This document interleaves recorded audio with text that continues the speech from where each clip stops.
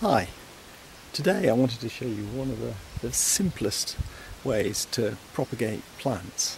If you want to fill your garden with lovely bee-friendly plants, you could spend a fortune at the garden centre, but there's a much more sustainable and infinitely cheaper way of doing it, i.e.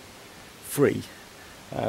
So this is catmint, beautiful plant. There's a bumblebee right here. I don't know if you can quite see it, might be out of shot, but there's a common carder just there. One of the best plants for bumblebees, and it takes really easily from, this is a softwood cutting, so it's June at the moment, which is a good time to take softwood cuttings, and let me show you what to do. It couldn't be easier. So you want to snip some lengths of plant. If you can find ones that aren't flowering at the moment, some stems that aren't flowering, that's better, but there aren't any that I can see here. Anyway, get that straight into water as quick as you can. I've taken, what, about 6 inches there. Let me just take a few more.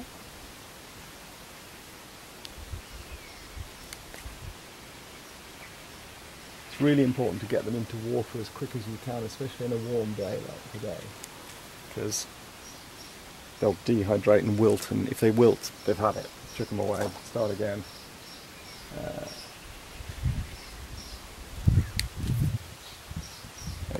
How many is that? That's 4. I want more for luck.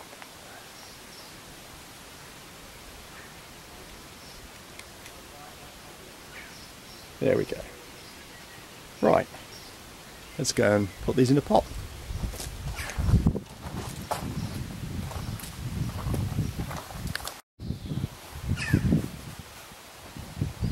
So here we go. So this is just a pot. This is actually homemade compost.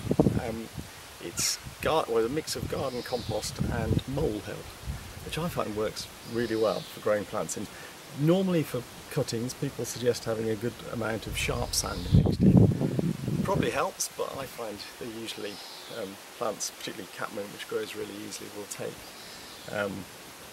regardless, and it saves driving to buy sharp sand. Get it all straight from the garden. So, pot of compost. So let's start with that.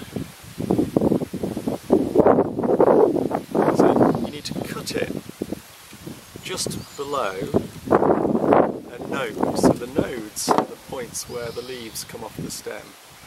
So there's a node, there's a node. And the nodes are where new leaves come from and where new roots come from.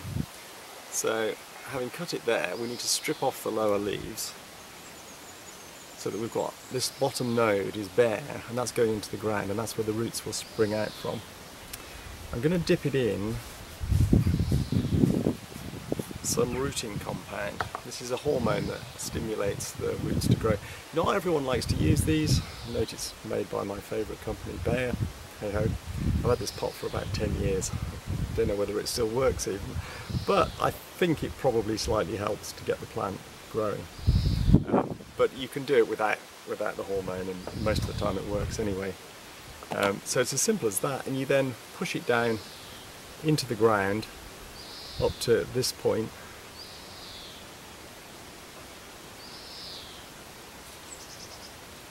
In the compost. Easy peasy. I'll do the others quickly. So if it's got a flower or a bud on it, like this one has, it's best to chop it off, because you don't want your cutting trying to put energy into flowering. That isn't going to help it grow. What you really want is these little side shoots to sprout. So again, we'll snip it off just below that node there. We'll get rid of the leaves and the little shoots, because we don't want it trying to grow leaves underground. For this one, I'm going to strip off the next leaves as well. Then into the rooting compound and into the pot. I'm going to put several in one pot.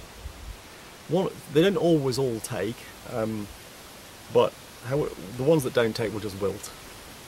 And any that are left, which should be most of them, will you can separate them. Once they look established, you can see they're starting to shoot at the top. Then just nip out the flowers. You come into here.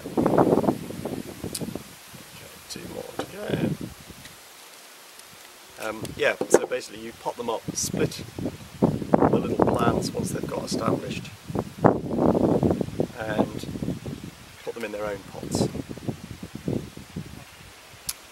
So 4 down. Last one.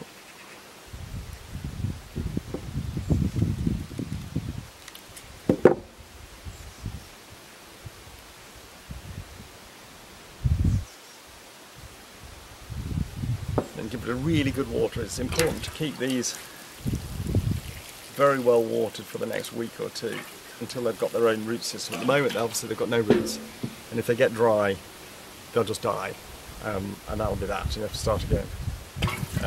So I'll give them a good soaking and remember to water them every day for the next few days. These I'm going to put in my greenhouse. You can put them. You want to put them somewhere sheltered, basically. You don't want them to be battered by wind or whatever, because that'll do. Put them inside on a windowsill. Would do just fine, or a greenhouse or a cold frame, anything like that. So I did this a couple of months ago when the plants were first starting to sprout, and potted the cuttings up, and so this is a plant I grew from a cutting, just like that cutting was taken about 2 months ago. It shows how quickly, I mean, it's a bit straggly, but that's ready to go out in the garden, and it's going to look beautiful and attract lots of bees. So there you go, easiest thing in the world. Have a go at growing your own bee-friendly flowers. Thank you.